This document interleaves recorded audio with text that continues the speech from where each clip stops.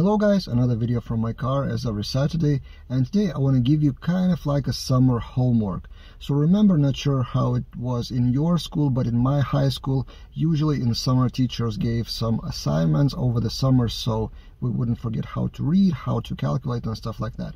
So summer homework for you for Laravel. It doesn't mean that I won't shoot video, I still will.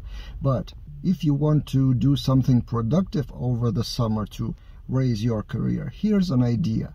Read Laravel documentation. And I know you have read the documentation. No, reread Laravel documentation in full. From what I remember, it's in total around 700 or 800 pages if you print it out in PDF, so that's huge. So you don't have to read everything. Choose your chapters, or maybe you will read everything. Pick your poison, so to speak. And what do I mean by read? Not just read the documentation, but look for gems, for new things that you didn't know before.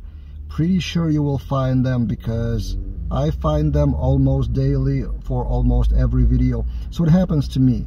I work on some demo project and then I'm stuck on some feature, how to write that in syntax. Then I go into docs and find that place and go, oh, you can read it in full with another chapter and you can do this feature this way with that syntax. Oh, I didn't know that.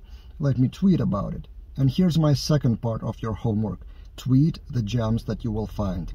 Twitter in general for Laravel community is pretty huge, both in terms of learning about Laravel, so you can follow me on Twitter and other Twitter superstars, including Taylor, Jeffrey, and others. I even have a list of people to follow on Twitter, and I will link them in the description below. But also you can contribute yourself, you can participate, you can tweet, and that could raise yourself as Laravel influencer and could potentially in the future land you some opportunities, jobs, and general more visibility in the community, and you never know what may happen from that. To me, it often goes this way, that I tweet something from the docs, and tweets from the docs with snippets from the docs, literally screenshots from there, are the most liked tweets because people didn't know. And as I'm sometimes joking that people don't read the docs, or they read only those parts of the docs if they get the specific link to specific section that answers their question. So this summer you may spend some time to just read the docs, pick the gems, tweet about them, and it's a win-win. You learn something, you share with the community, you get the exposure, you get opportunities. And I don't mean you should work more in your free time over summer. Admit it, you still scroll in your spare time through social media, maybe including Twitter that I mentioned, or it may be Facebook, Instagram, or whatever. So spend that time, like 10 minutes per day, just scrolling through Laravel documentation. It doesn't have to be a huge work.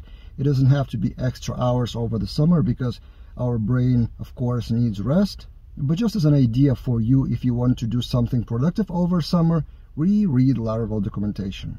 And if I see something in my timeline, I will gladly retweet your gems for more exposure. That's it for this time, and see you guys in other videos.